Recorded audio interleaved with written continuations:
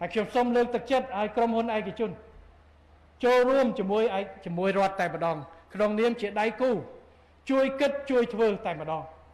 បាទជួយគិតបើន័យថាគិតអាចរៀបចំទាំងគេថាផ្ដល់យោបល់មកក្រសួងការងារក្រសួងអប់រំថាឥឡូវស្អីខ្លះជំនាញស្អីខ្លះដែលខ្ញុំត្រូវការជួយបណ្ដុះបណ្ដាលឲ្យខ្ញុំផងជួយធ្វើមានលទ្ធភាពបញ្ជូនគ្រូបច្ចេកទេសមកជួយបណ្ដុះបណ្ដាលមកឬមួយក៏បង្កើតកម្មវិធីបណ្ដុះបណ្ដាលខ្លួនឯងជួយទាំង funding ផងមកបាទ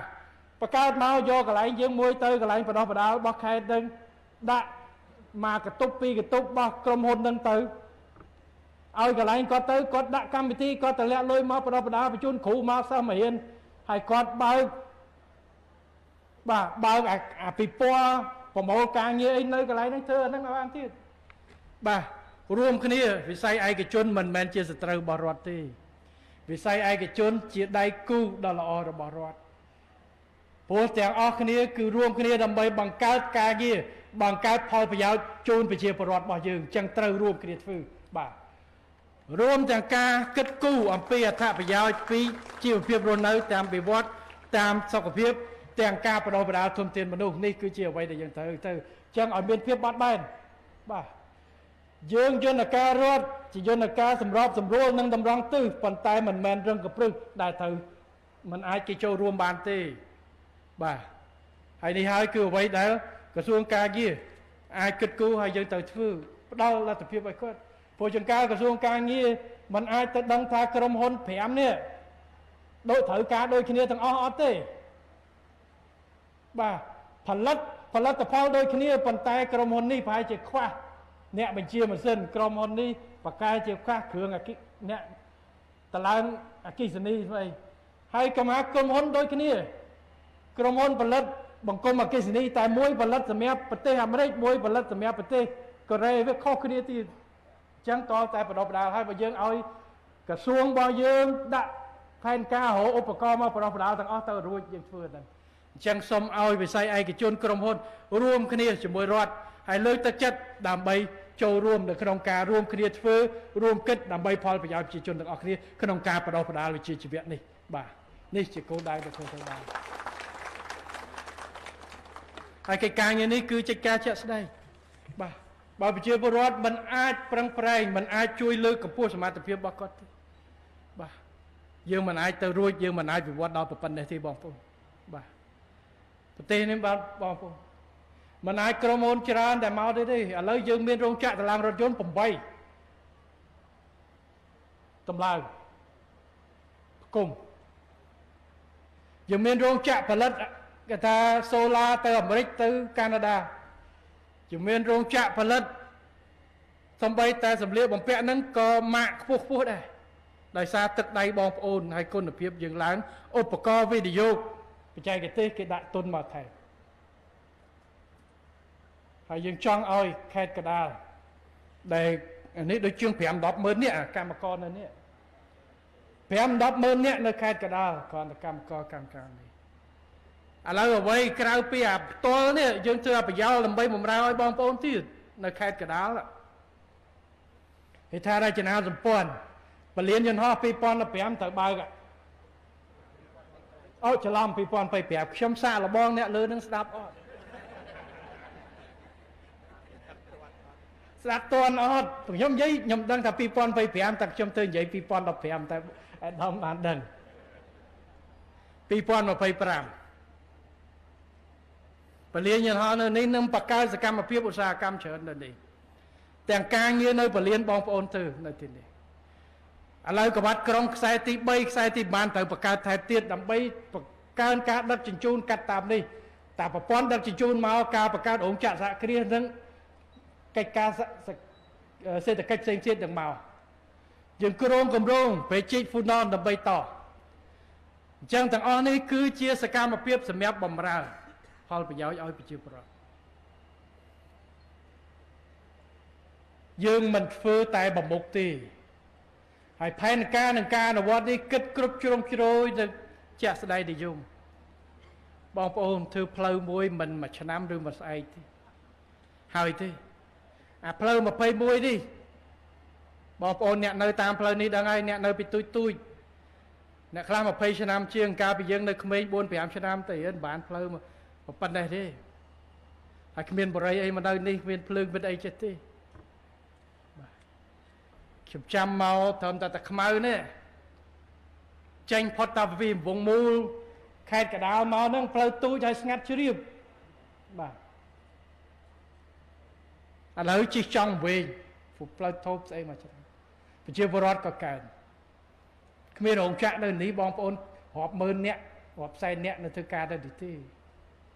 លុយចូលរាប់លានដុល្លារចូលកប៉ៅបងប្អូននៅនេះរាប់រយលានដុល្លារចូលអ្នកខេត្តកណ្ដាលយើងធ្វើហើយអាដាមអេស៊ូបានអានមិញពី97យើងមានរោងចក្រប្រមាណ60ហើយជាង60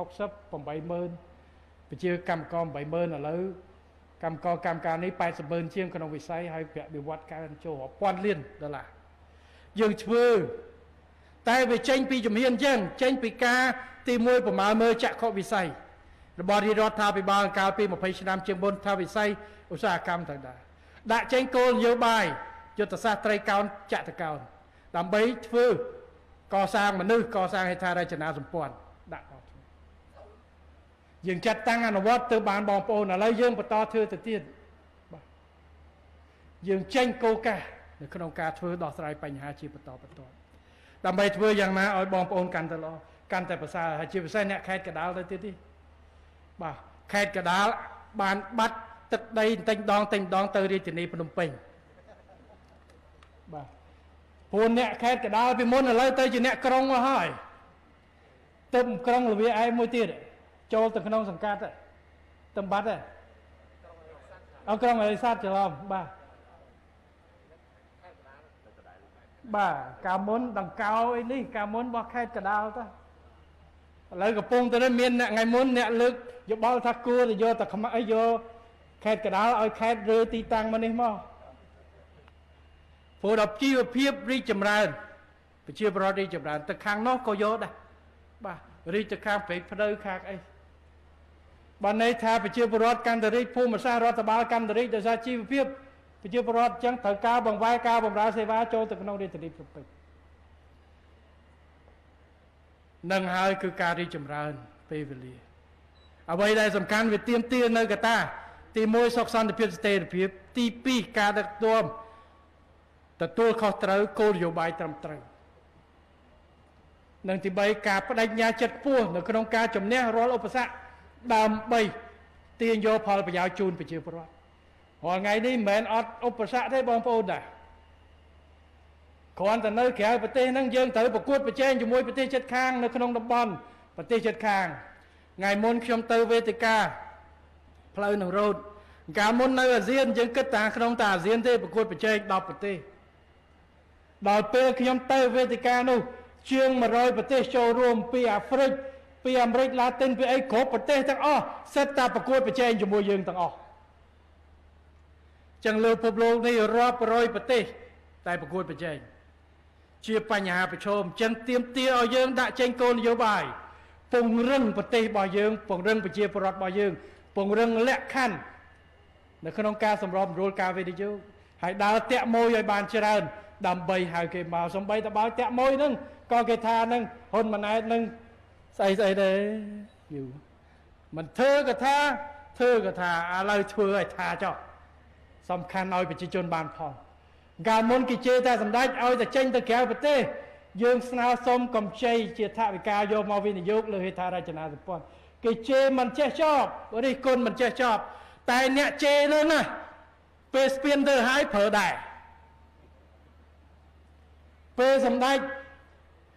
ខ្ចីលុយជប៉ុនយកមកធ្វើស្ពានគីហ្សូណាអ្នកដែលជេរសម្ដេចខ្ចីលុយស្ពានទៅហើយឆ្លងដែរ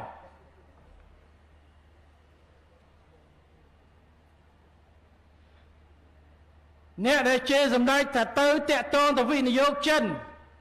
ហើយឥឡូវជេរដល់ខ្ញុំទៀតទៅឃើញតែវិនិយោគចិនបាត់អធិបតេយ្យភាពអស់ហើយដល់ពេលចិនក៏មានវិនិយោគបើករោងចក្រខ្លះឲ្យកូនចៅទៅធ្វើការដែរបានប្រាក់ខែដែរអ្នកគាំទ្រខ្លួនឯងក៏បានប្រាក់ខែដើម្បីផលប្រយោជន៍រួមយើងមិនមែនបាត់អធិបតេយ្យភាពទៅប្រទេសណាទេ ហើយយើងក៏មិនមែនបាត់ខ្លាយទៅជាការខ្ចីបំណុលគ្មានហេតុផលរហូតទៅដល់ជាពាក់វ័នកដោយគេថាដូចទេគ្មានប្រទេសណាលើពិភពលោកតិចបំផុតដែលប្រទេសដែលថាអត់មានបំណុលហើយប្រទេសអត់មានបំណុលក៏ប្រទេសខ្លះត្រូវចេញបំណុលខ្ចីទៅលើប្រជាពលរដ្ឋខ្លួនឯងដែរ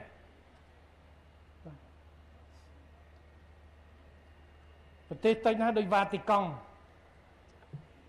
ទូចមួយគាត់មិនខ្ចីលុយពីណាប៉ុន្តែភាគច្រើនគឺដើម្បីចំណូលសំបីតែជប៉ុនខ្លួនឯងដែលចោលចូលជាមួយគេបន្ទប់បំណុលរបស់គាត់លើស 100% ដែលបសសគេអត់ចាអាមេរិកប្រទេសបារាំងប្រទេសដូចតែគ្នាដែរទេដើម្បីការវិនិយោគជាប្រវត្តិយើងប៉ុន្តែវិនិយោគទទួលខុសត្រូវមិនមែនយកលុយមកដើម្បីទិញឡានមិនមែនយកលុយមកដើម្បីទៅពេញកប៉ាល់ហោះយកលុយមកដើម្បីទិញស្អីអត់បម្រើការទៅទេគឺយើងយកលុយមកដើម្បីវិនិយោគទៅលើហេដ្ឋារចនាសម្ព័ន្ធធំបម្រើដល់សេដ្ឋកិច្ចបម្រើឲ្យជាតិរបស់យើងឥឡូវកន្លែងខ្លះយើងមិនខ្ចីលុយទៀតយើងឲ្យវិនិយោគគេមកដាក់ទុនយើងឲ្យរូបភាព BOT គេទៅខ្ចីលុយមកគេអ្នកជាពាក់ធនាគារតែយើងឲ្យសិទ្ធគេធ្វើអាជីវកម្មឧទាហរណ៍ធ្វើផ្លូវលបឿនលឿនភ្នំពេញកំពង់សោមត្រូវចំណាយ $2,000 លានជាងដុល្លារបើរដ្ឋធ្វើខ្លួនឯងរដ្ឋត្រូវទៅខ្ចីលុយ $2,000 លានដើម្បីយកមកធ្វើតែយើងឲ្យក្រុមហ៊ុនវិនិយោគឯកជនមួយគាត់មកធ្វើឲ្យចាក់លុយគាត់ដោះស្រាយគេធ្វើស្អីតែគាត់ត្រូវធ្វើយើងឲ្យសិទ្ធគាត់ធ្វើអាជីវកម្មប្រហែលឆ្នាំចប់ត្រូវផ្ទេរមកឲ្យរដ្ឋយើងវិញហើយគ្រប់ប្រទេសទាំងអស់គេធ្វើហ្នឹងអញ្ចឹងយើងធ្វើរូបភាពទាំងអស់ទាំងផ្លូវមួយចំនួនទាំងប្រែកជីកហ្វូណនទាំងស្អីទាំងផ្លូវដែកផ្លូវអីមួយចំនួនដែលយើងត្រូវធ្វើនេះហើយគឺជាអ្វីដែលជាគោលនយោបាយហើយទាំងអស់នឹងសួរថាបងប្អូនអង្គុយនេះបានផលអីគឺបានផលសម្រាប់បងប្អូនទាំងឯងបាទខ្ញុំទៅចិនថ្ងៃមុនទទួលចិនសម្ភាសថាអាកម្រងផ្លូវខេត្តបរសីហនុភ្នំពេញហ្នឹងបានផលពីណា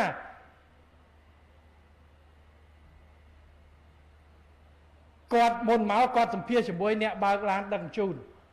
ទំនិញឲ្យក្រុមហ៊ុនប្រជាពលរដ្ឋធម្មតាគាត់តាពីមុនគាត់ត្រូវការ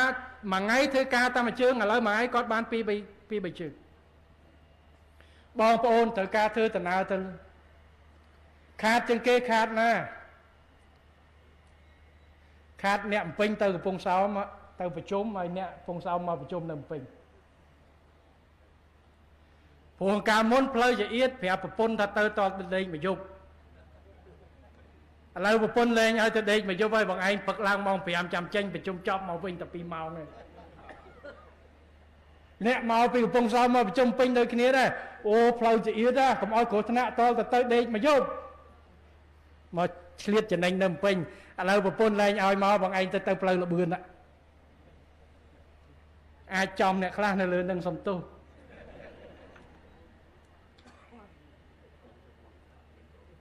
តិចទៀតយើងធ្វើបន្ថែមផ្លូវភ្នំពេញប្រវត្តិហើយកំពុងសិក្សាភ្នំពេញទៅសៀមរាបប៉ោយប៉ែតកំពង់ធំចាក់តាមនេះហើយផ្លូវដែកយើងកំពុងតែសិក្សាបន្ថែមធ្វើយ៉ាងណាឲ្យប្រព័ន្ធតភ្ជាប់របស់យើងដឹកទំនិញដឹកអីពីលិចទៅកើតពីជើងទៅត្បូងឲ្យណែនដើម្បីអីពេលដែលផ្លូវវាទៅដល់រោងចក្រការងារទៅដល់នោះដូចគ្នាបាទរោងចក្រការងារកាន់តែទំនើបប្រទេសយើងកាន់តែប្រកួតប្រជែងទាញគេផលិតកាន់តែច្រើនបានផលសម្រាប់បងប្អូនទៅទៀតបាទបានផលសម្រាប់អ្នកជំនាន់ក្រោយបងប្អូនថ្ងៃនេះជិតកើត9 ខែកូនអាយុ 8-10 ឆ្នាំកាន់តែខាត់ខ្វែងជាងនឹងទៀតបាទកាន់តែទំនើបជាងនេះនឹងហើយគឺជាអ្វីដែលយើងត្រូវធ្វើអញ្ចឹងការបដោះបដាលនិងការកសាងហេដ្ឋារចនាសម្ព័ន្ធបន្ថែមសម្រាប់បងប្អូនហើយរដ្ឋាភិបាលអាណត្តិនេះបងប្អូនមិនខុសពីអាណត្តិមុនទេរបស់គណៈបព្វជិជនកម្ពុជាគឺបដិញ្ញាចិត្តបង្កើតសមិទ្ធផលថ្មីជូនបងប្អូនលើគ្រប់វិស័យទាំងអស់បាទ